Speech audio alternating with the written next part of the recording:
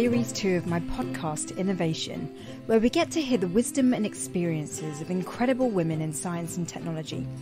My aim with the conversations that you'll hear on this show is to learn more about STEM, science, technology, engineering and maths, and hear from STEM people who are from diverse backgrounds who tend to be really underrepresented.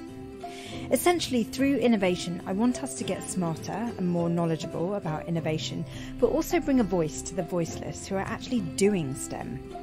I was one of those people. I grew up in a very STEMmy household where we were raised to be curious about the world around us and figure out how things worked.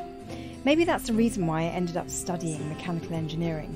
It taught me so much about how things function, which was really useful, but I must admit that it was actually life itself that taught me that not everything can be explained with neat little mathematical equations.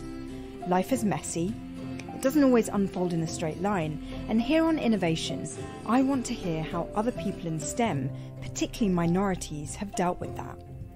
This week, I talked to Annamaria Miko, a Demurrage Analyst.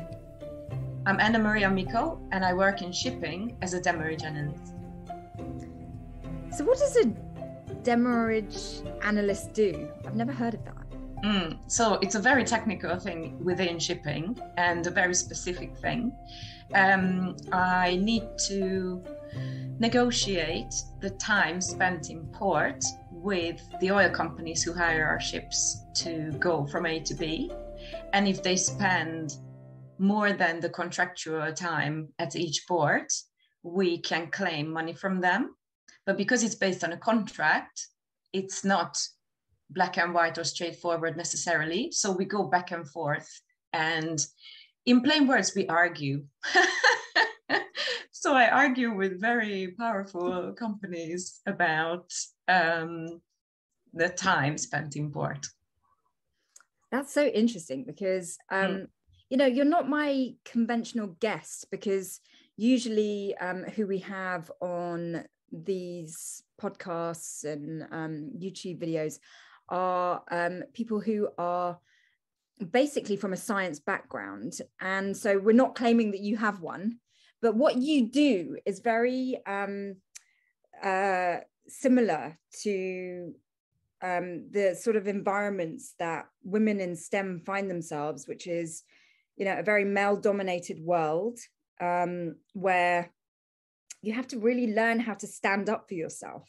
Is that right? Yes, absolutely. And it's basically full of men. The women is very like the minority in shipping world in general. So it's not the easiest thing to be in this world, I have to say. It's very specific. It's very small, if you like, because it's a very specific industry. It has its advantages and disadvantages, but you definitely need to learn how to deal with powerful men, or basically men in charge. I mean, I must say that throughout my time in engineering, I really felt like I was having to deal with, I didn't realize this at the time in my early 20s, but looking back, I was dealing with a lot of male ego, or let's just say ego, so that we're not getting gender specific. Like I was dealing with a lot of ego. And I think what tends to happen in very male dominated careers is that women can feel very intimidated. Not just women, but people of minorities can feel very intimidated. It sounds like you've kind of been in those similar environments. How have you dealt with that? So I also started in my 20s in this kind of world, and I've been in this world for 15 years. So by now I kind of know myself and know what I'm dealing with. But when I was in my 20s, it was all like fascinating, because shipping is a very rare kind of industry. And back then I was living in Hungary, and I got into shipping completely by chance. I was working in IBM, and one day I got fed up because two of my colleagues left and I had to do their job for the same salary. And it went on and on and on, months and months. And in IBM and usually in the American companies, they have this system called shadowing. So you can go and learn how other departments work, and then you can apply to work somewhere else within the company. So I was trying to do that. And then they said, no, you can't even do that now because you just have to do your job. And you know, when you just have one of those days when you're like, that's it, you know, I'm done. So I was going home on the tube. I really clearly remember this. And I met a guy who I went to college with. And he was working in HR in Exxon. And they had quite a big office, still have, in Budapest. And I said, where do you work? And I just sent him, and I didn't know he's in HR in this oil company that I never heard of in my life. I didn't even know what that is. And I just sent my CV and they hired me within 2 weeks. So that's how I got into I had no idea what shipping is. I had no idea what I need to do. And it was all interesting. And when they told me all about, it's very technical. It's a very specific kind of area of shipping that I need to kind of deal with. And I was like, oh my God, like, what is this? And I need to deal with like captains and whoa. So it was interesting because it was new. But the office in Hungary, I didn't realize it at that time, but it's not the typical kind of shipping environment, because it's just a kind of like back office type of thing. So there were no traders. So I didn't know at that time what I'm getting myself into. And then my life turned out to be that I'm within a year starting the job that I'm moving countries. So I moved to Dublin because I used to be engaged, and my partner at that time got a job in Google in Dublin. So I moved with him, and there was this one shipping company in Dublin, Italian, and my ex-colleague was working with them and got my CV, and I got hired in the first week. So very lucky. And that's where I got into like the really like the gist of it, and started to recognize like all of this, and oh my God, and here people travel for work. I was like, oh, fantastic, you know. So I was, you know, when you're like 20 something, it's like, wow, this is amazing, you know. And I really learned how to, so the Italian company that I was working with in Dublin, it was also a family company. So it was not only mostly men in charge, but like men from the family in charge. So there was like an added difficulty where I was a woman, I was pretty. There's also like a factor that is not necessarily a good thing, because you get kind of the bad attention that you don't want, and you have done nothing wrong, and then women hate you because, oh, the guys, you know, like her. And it's just like, you know, so you get into this situation of like, what? I didn't do anything, I'm just existing. And I kind of find myself in like this limbo where I have a lot of attention from male like audience that I don't necessarily want. And at the same time, girls are jealous or like intimidated by me, but I haven't, you know, acted on any of these things, if that makes sense. So that started then, and it kind of, you know, went on and on until I think the last company that I worked with, because, you know, as with the years, you kind of know this and know yourself, and just the environment and the scenario becomes familiar, so you know how to work your way around it as you mature. But when you're like 20 something, you're like, oh my God, what am I doing? What is this? Why is this happening to me? Because you have no idea who you are. What is this? And I believe that I know exactly why I ended up in shipping. I know why exactly I had to deal with this specific scenario with like the male and also like the working hard bit. So there is this one thing that is just because of girls and boys stuff, and then it kind of escalates. But the other thing that also started in the Italian company is that I'm very capable and very smart, and I learn fast. So I'm very efficient. And then people start to notice that. And what happens is like, oh, she can do this fine. And we just give her more. And then, of course, and she can do this as well.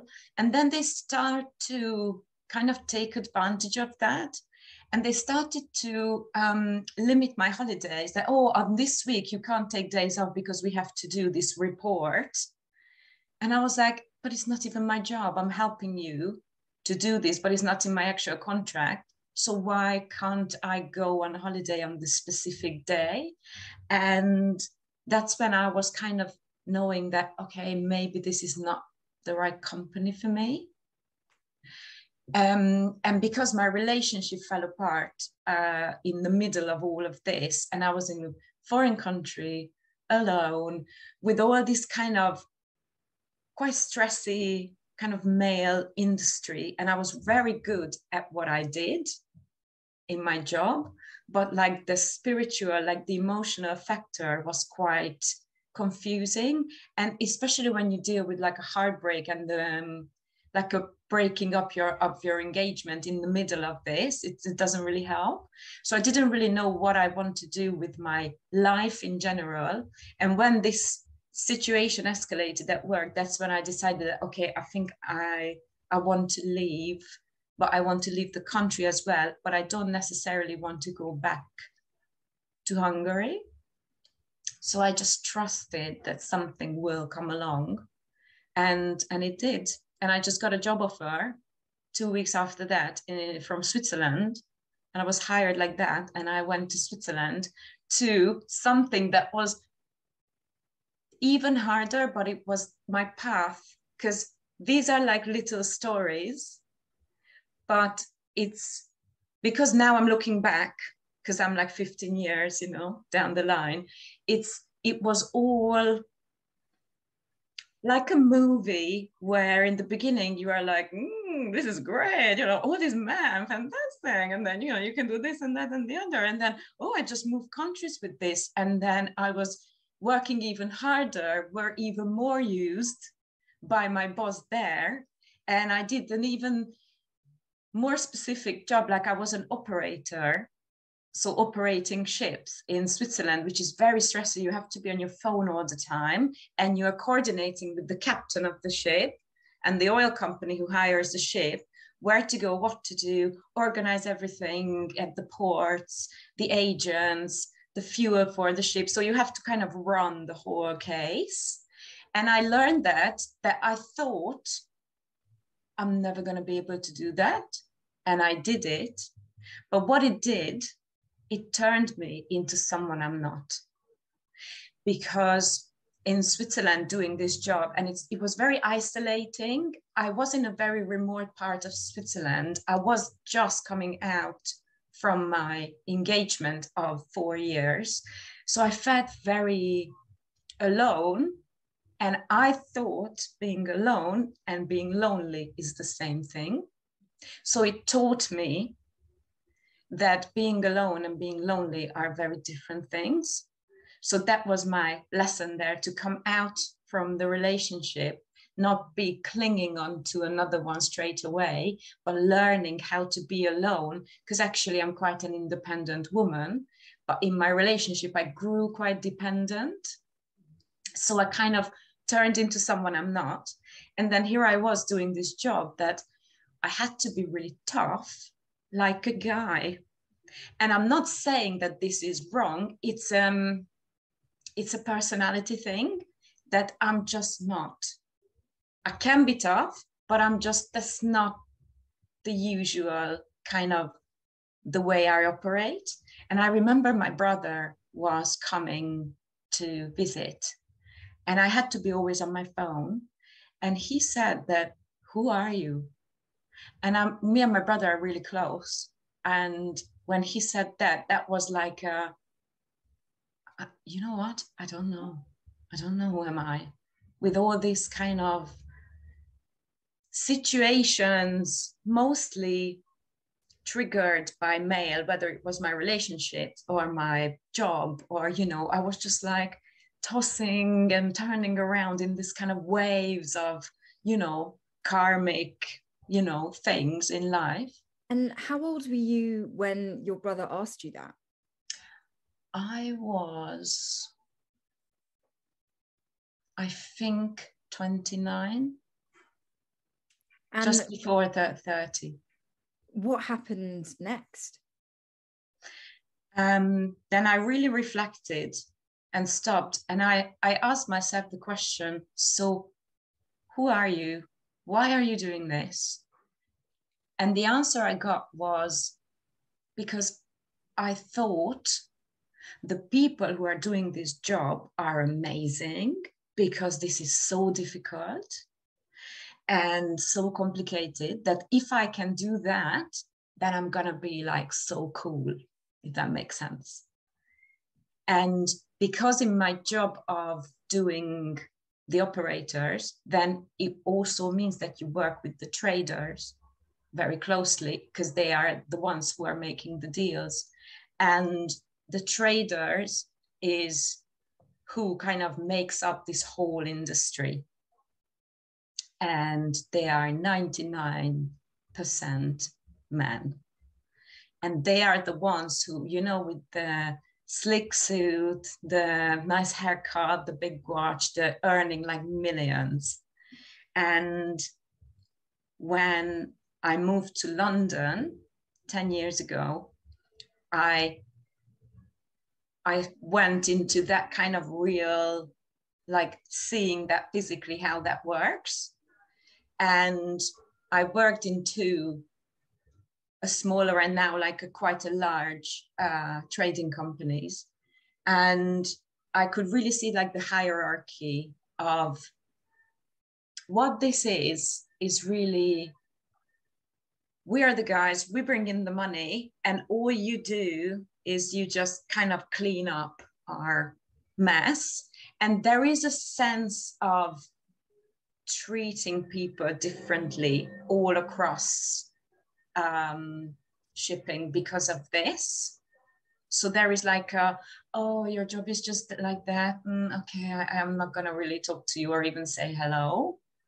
And you would think this is a joke, but it's not. It's an actual like, what, really? So I thought then that if I do this like operator and being this cool person, then I'm gonna be, you know, closer to them, who I thought they are like so cool, all these guys. And now that I'm seeing that and living in the actual, you know, environment for quite a long time, it's just basically I learned through a lot of stages that that's okay, because that's for them, but it's not for me. And I don't have to be doing a certain job to be accepted as, I don't know, even acknowledged as a person. And I realized that all of this, like real journey, is like a real tough, but it's a training from life for me to grow out of, you are actually great as you are, and you are capable, and you don't need other people who have different standards to tell you that you're good enough, and you don't have to do 2 zillion jobs at the same time just to prove that you can. You know you can. But it kind of took me quite a long time, you know, to get to this realization. And that was definitely a big turning point after my brother said, who are you? And I actually said to myself that I don't want to do this anymore. So I just want to go back to the job I was doing in Dublin and in Budapest, because it's something that I have the perfect skills for, because you have to be very organized, proactive, talking to other people. You have to be kind of able to negotiate and build kind of bridges, but at the same time standing your ground. but also you don't have to be on the phone 24/7. You can have a life aside from your job. So it's not an all-consuming thing like the operating part was. And I chose to go back to that, even though I knew that in the industry, I'm just going to be like, oh, you just do that. And I was really happy about that choice. And I also decided for the first time in my life that I want to move to London for me. Because I moved out of Hungary because of my relationship. Then I moved out from Dublin, not to be there, but not to go home, just to figure it out. And I moved to London because I wanted to move to London, not because of anyone else, not because I didn't want to prove anything. I wanted to live in London, and I did. So since I'm here for the past 10 years, it's been a more dynamic progression because it's like the real, culmination of everything happened to me here. And I'm really grateful.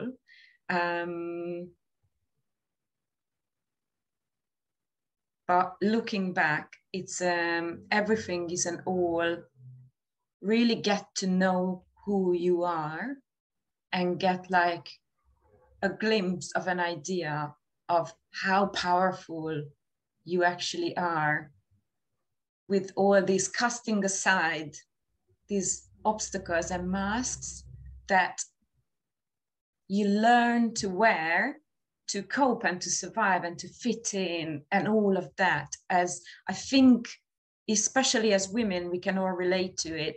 But actually, I was observing how the male side of this works. And you need to come in like at a relative young age. And all these young boys come in from like quite prestigious shipping schools. So they're quite bright. And they come in because that is allegedly the path to become a trader. Because that's everyone's like dream, that, because they are so rich, right? Which is, very attractive. But because these boys, they don't have their personalities quite developed yet, because they are just about 20 or like very early 20s. So nobody really knows then who they are, So, and then there are the traders, like the big, like real sharks. And then they look up to them as like the role model. And they're not necessarily, all of them are like amazing personalities. They are really good at what they do, but it's not necessarily the good standard for a man to kind of look up to. So they don't know who they are, the youngsters. So they learn how not to say hello.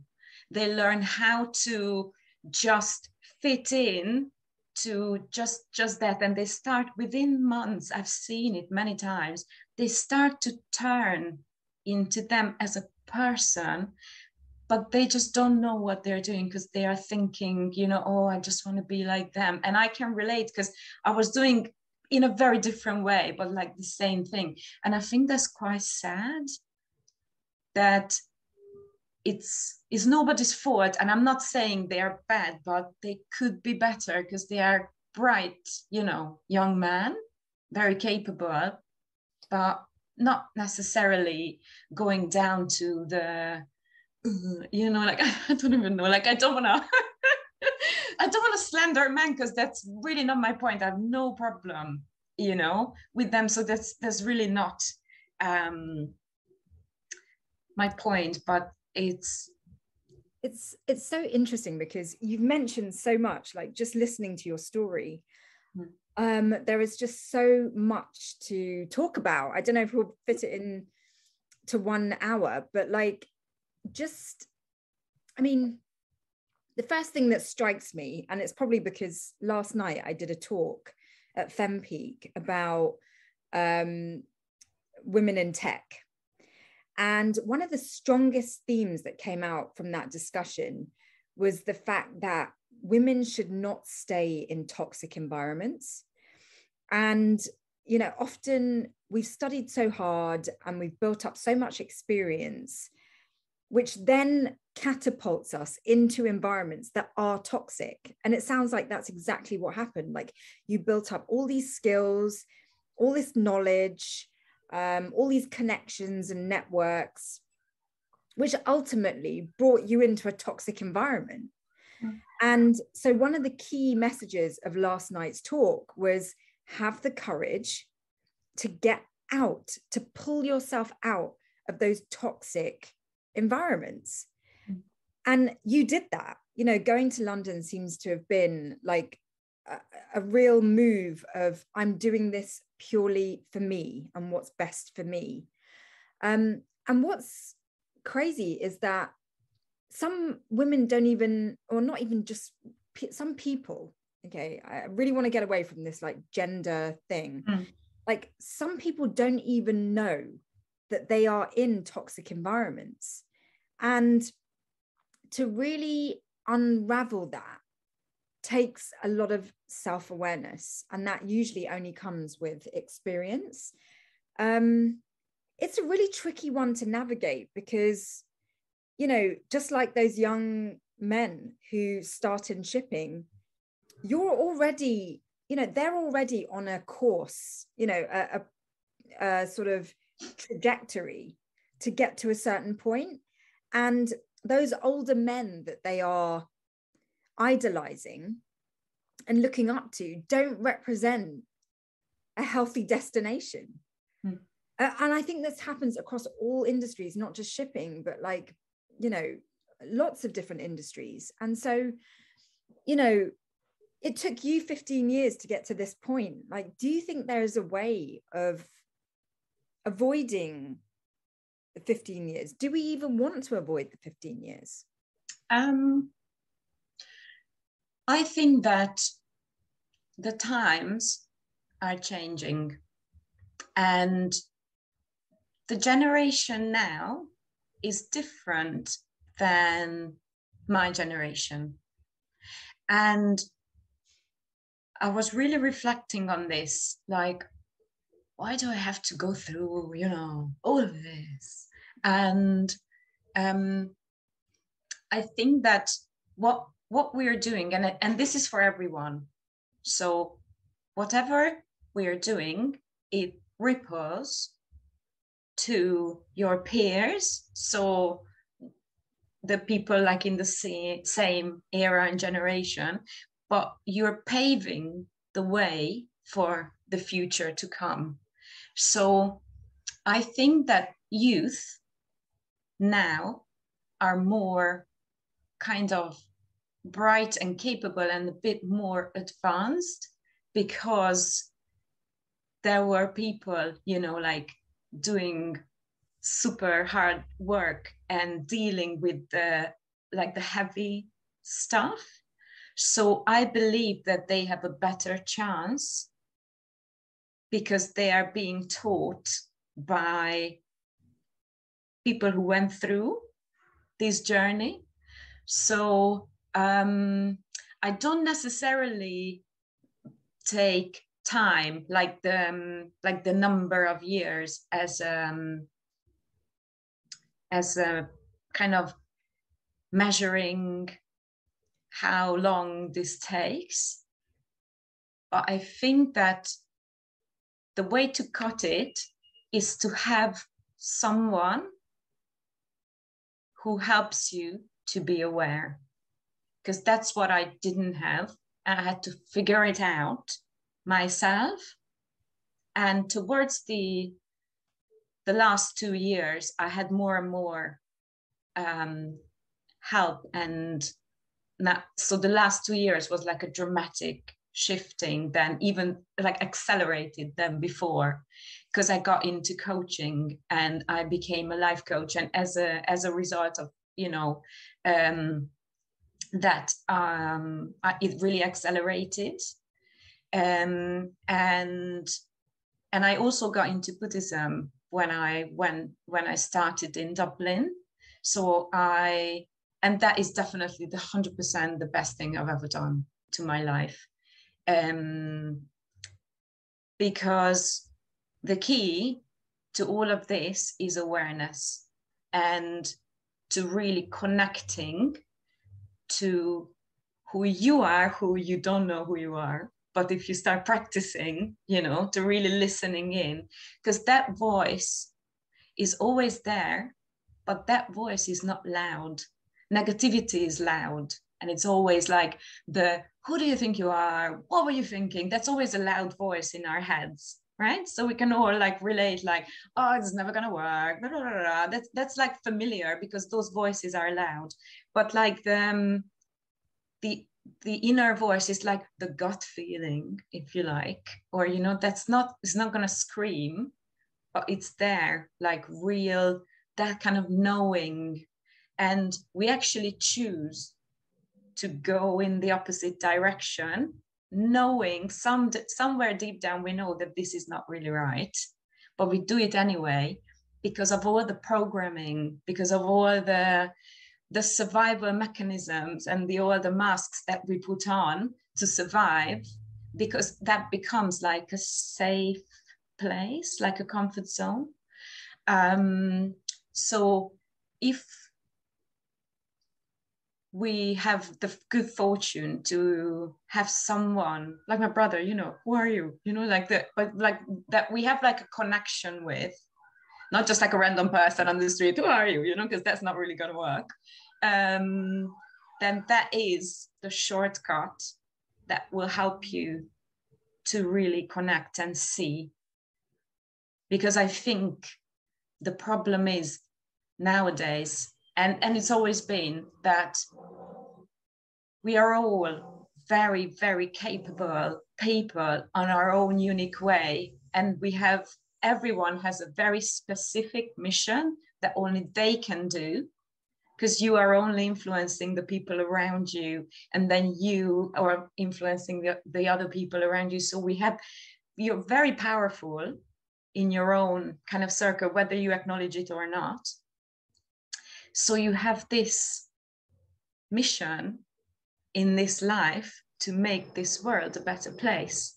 And the way I see our generation, because, you know, like 80s, 90s, quite a hard, you know, era. And then the 2000s, like, it's quite a lot of things happened and changed. And now it's a very new era now. So we are a bridge that we know where we are really coming from and what we really had to kind of deal with.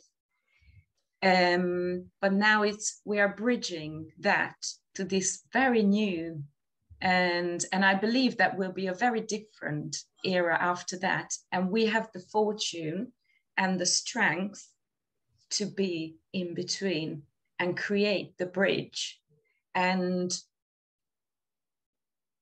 I'm getting a bit emotional talking about this, because probably it's touching something in me as I'm talking, that I did all of this, you know, to help people and to show that, yes, you can. And there is no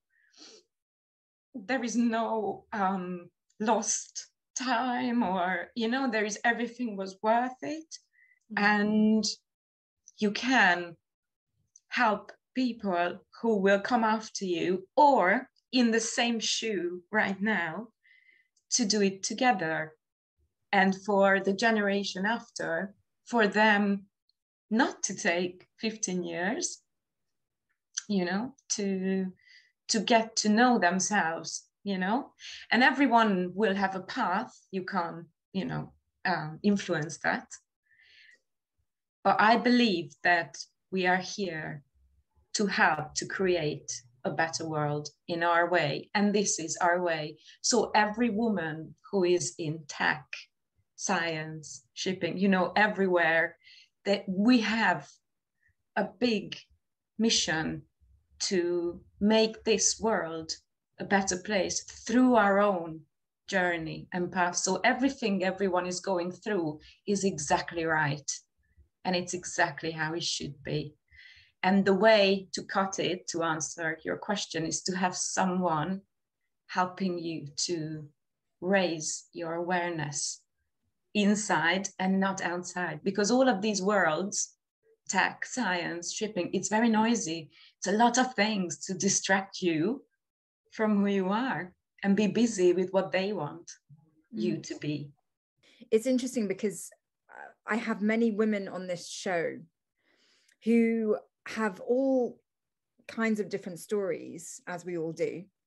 But what's fascinating is that some women are from generations where their mothers and their grandmothers and their great grandmothers did that work that we're doing. Because I really relate to you and your story, because I feel like my life has been about doing the work, you know, developing that self-awareness so that I resolve a lot of the pain that generations before me suffered. I know that my mum, for example, has always taken a very subordinate role because she comes from that Asian background where women were always less than. And I don't even want to think about what my grandmother went through. You know, my grandmother was a very educated woman, but spent all of her time at home raising 5 children. And her education was absolutely not acknowledged or appreciated or applied. And so, you know, I get to my generation and I want this lack of acknowledgement, lack of recognition, I want the muted woman in our lineage to stop. Women should not be muted. And I have 2 sisters, and, you know, my dad, who is very much the head of the household, raised 3 very strong women. And I feel like it's actually my role to sing, you know, to really have a voice, because generations before me didn't. But that's not everybody's story. And it's been so interesting on this show to hear women whose mothers felt the same way that I feel, you know, so it's kind of like a staggered, not race, because we're not competing against each other, but it's like a staggered journey where some people start a bit further behind, some people are further ahead. And so I agree with you, like the 15 years is irrelevant. It's about treading one's own path. You know, for anyone who is listening, who's not female, like, is this the ambition of women only, or do men have a desire or even a duty to become self-aware, in your opinion? Absolutely. And I'm actually very passionate about working with men in the future in my coaching, because what I observed in English culture in the past 10 years, that here among men, and especially young men, I know that in the UK, the highest rate of death in young men is suicide. And that's because they're not encouraged to talk about their problems or pains, because that is considered a weakness. So the culture is repress, repress, repress. And I don't think it's just here in the UK. It's more of a general, like, the man has to be like, you know, keeping it together and always and don't cry, and, you know, all of that. And I think that's very hard. And I think they are suffering more than we do, because we as women, we tend to express more and not repress so much. And I think there is a desire, and it's the battle is with like the cultural kind of the perceiving or the perception of, oh, so now you are, whining like a girl, or, that kind of attitude. So I do believe that it could be encouraged more and should be encouraged more among men as well to be aware. And I'm sure, not everyone will be on board with that, but there will be more responses than expected. And I know that there are, movements and people around that for mental health awareness among men, and especially young men. So I do believe that this is as much as needed as in women, is much as needed in men. Yeah, I mean, we're almost coming to the end of speaking for an hour, which completely blows my mind, because there's just so much that we could talk about. And, I know that you and we just connect on such a profound level, probably because one of the major things we have in common is this need to unravel our inner journey with an ambition to not just help ourselves and self-realize, but so that we can help other people on their journey. And it is such a beautiful kind of circle of life that you and I are kind of very much into. And, I hope this conversation has provoked many ideas in our listeners. But, it's been amazing to have someone on this show who is not from the conventional science and tech path. But why you are so valuable as a guest on this show is that, the show is called Innervation. And the reason why I chose to call this podcast Innervation is because it is very much about an inner journey of innovating oneself, coming up with new ideas, new directions, new perspectives, all with the ambition of being the best versions of ourselves and really fulfilling our inner potential. And I really hear that in your own journey. Like, you are so wanting to be your best. And for that reason, like, it's just been so incredible listening to you. But as a sort of like last message, what can my listeners take away from this conversation in terms of like next steps? Like, everyone's going to have the day ahead, whichever time you listen to this episode, what should people be taking away with them as a result of our conversation? That everyone is really unique and powerful with a very specific mission in this life. And the sooner you take steps in your own way to discover who that self is, the more rewarding your life is going to be.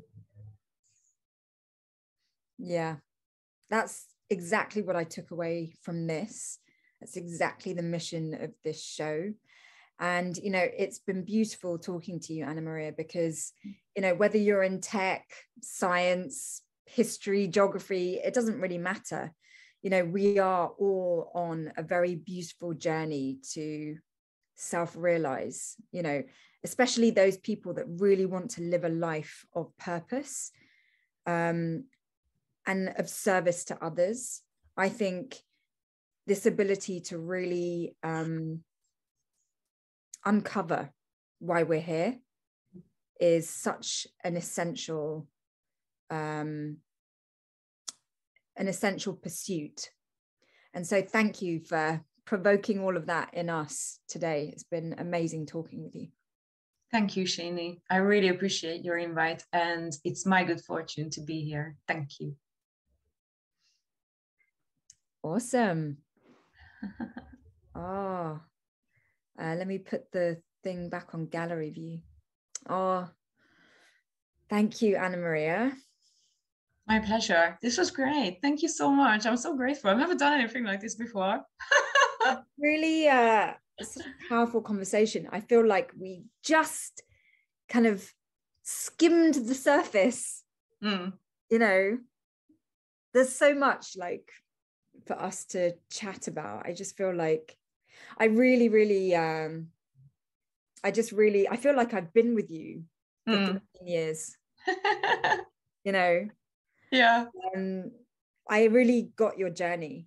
And it's so beautiful that your observations of all of it, you know, like, you know, it's so beautiful that you see now that the engagement and then Switzerland. And I would love to learn more about your actual sort of like your learning points, you know, because it is really interesting hearing what you attracted in those 15 years, because I think what we attract is where we're at, you know, and it sounds like you were always like followed by asshole men. No, you're always followed by kind of very like male, macho, you know, it's that strong masculine energy. I know why. Why? Because I was abused as a child. So going through that, this helped me to work through that and get to the roots. But in the beginning, because you don't know, because it's so deeply embedded, you just attract this and you don't know why. And it becomes very confusing. So that's why the self-awareness. So without the self-awareness, I would probably marry my fiance, not even knowing that. And that was a really nice relationship. And I would probably get married. Somehow this will surface anyway from the depths of, you know, my life, because I know Buddhism really triggered it for me to be self-aware of that. And then we would be maybe having some children, and then I would become very miserable and we would get a divorce, and I would go down to some bitter path that maybe somewhere down the line I would meet, you know, something that helps me to get back on track. But by then the damage would have been a lot.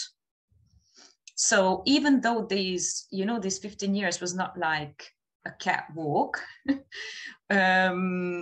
but still there is no damage to anyone's life, really. So it's, you know, I mean, so it's just what you just said, so many people live out that without knowing that theater, because and this is why we're so connected, because I was with a man for 7 years who was also just such a beautiful human being. And I could have gone down that marriage, kids. And I always said to people, because they were like, oh, you really let a good guy go. And I'm like, I know. But the thing is, if I had done this and married him, had kids, it would have come out at some point. 100%. I chose to not do that. So many people don't make that choice. They just say, you know what? Okay, let's just have the kids. Let's just get married. And then they're like having affairs and getting themselves into so much trouble, getting divorced. And you know what's so interesting is that I didn't choose to get involved in that theater, but I'm with a man who did. He's divorced, 2 kids, and often on a daily basis, I'm clearing up his stuff. And he makes it sound like I'm the crazy one. And it's really insane because, you know, I'm sitting here on Zoom talking to someone who also made the decision, the strongest decision, the one that takes the most courage to say, I'm not going to blind myself. I'm going to just look at it. That is not someone who's insane. That's someone who's facing their stuff, you know, and, you know, it makes my heart break hearing what you had to go through. It also is so inspiring hearing you say, I went through shit, but I'm resolving it. So brave. I don't know what I went through to be on the same path where I'm resolving it. But one of the major stands that we need to take is to not listen to people judging our journey. And that's the major take home for me today, which obviously will not be in the podcast. But like the major take home is I need to stay strong when people are judging my journey, because with you, you have a very clear understanding of the abuse you went through, which is having an effect on the choices you make today and for the past 15 years. I don't have a clear understanding of my abuse, if there even was any. And because of that unclear understanding, I listen to people's judgments of my journey, because like people saying, oh, look at your family, they're so nice, you know, the picture perfect, whatever. And it's like, no, you know, anyway, it's a very private thing. What other people's, you know, other people's commentary of my choices is none of their business, none of my business. And it's like, you know, yeah, I mean, we're all good.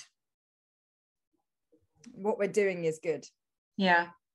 And I know that because shipping, I didn't want to say it in like podcast, it's very animalistic, you know, and people having affairs, it's like, ooh, then I'm the cool guy. But if you do that as a woman, then you're a bitch and you're a whore. Yeah. So it's very there, but I didn't want to put it there because then it's judgy and, you know, but actually it is. So I had to go through all of that, and I was judged so many times, and people were thinking, oh, Annamaria sleeps with everyone, which is not even true, but they don't care. And I also noticed that that's not the point. The point is, it's kind of like being as close as I get to being a celebrity, because that's what they do with celebrities, right? Like, who cares about the truth? They just make up some story. Yeah, they are like that. So it's a bit like that in shipping. Bless you. So, but I know that all of this was for me to really get rid of. And I also know that this is not just this lifetime's, you know, karma. It's like past, you bring it with you kind of shit. And I can see my grandmother's journey. And so compared to that, I'm really better off. But I, it's like, I really took this stand that it stops here. Yeah. So I'm like, the last person needs to experience this kind of, it's just wrong and it wasn't right. Which really helps with the motherhood subject. Because a lot of people are like, what's wrong with you? You're perfectly healthy, such great genes to pass on. And it's like, because I want the cycle of suffering to stop with me. I don't want to pass this on to children. I want to sort it out with me. If I have time, if my biological clock's still ticking and I feel resolved and I can have children, great. But it hasn't worked out that way. Not yet. But, and it's also, I just trust that whatever needs to happen that is the best for everyone, it will, because we don't necessarily know why we're in it. So the same thing that when I broke up my engagement, it was so difficult, but I knew that it's the right thing to do. But looking back, it's like, it was the absolute only right thing to do. But when you're in it, you're like, I don't know. I'm hoping that I'm doing the right thing, So that kind of trust that the knowledge will come later when you look back that, oh my God, thank God that, it was that way. But when you're in it, you are like, maybe it's this, maybe it's that. So just the trust has to be there that whatever is the best for the future you don't see, that is what needs to happen, whatever that is. And then just let that go and trust that, because your life is here to support you. Your life is not against you. So your life is not here to make you suffer or be miserable. So if it has to happen, it will in some miraculous way. And if it doesn't, it doesn't, and you will know why, and it's all good. So that deeper trust in that, the life force, that why do you breathe? You don't know what makes you breathe, or what makes your heart, that force, that your life force, that you don't see it. It's not like plugged into some, so that is the higher intelligence in you, why you exist, and you have the soul mission and the purpose, so that thing that you can't really touch, but it's definitely there because you're here, we are breathing, and you don't have to think about it. It just happens. So that kind of intelligence knows what's best. And, so that's not here to destroy you, but is quite the opposite. Yeah. So whatever it is, that's exactly what's going to happen. You just need to stand in that space.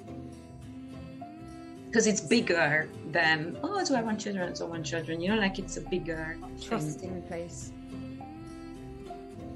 It's a place of trust. And that's very difficult. Yeah.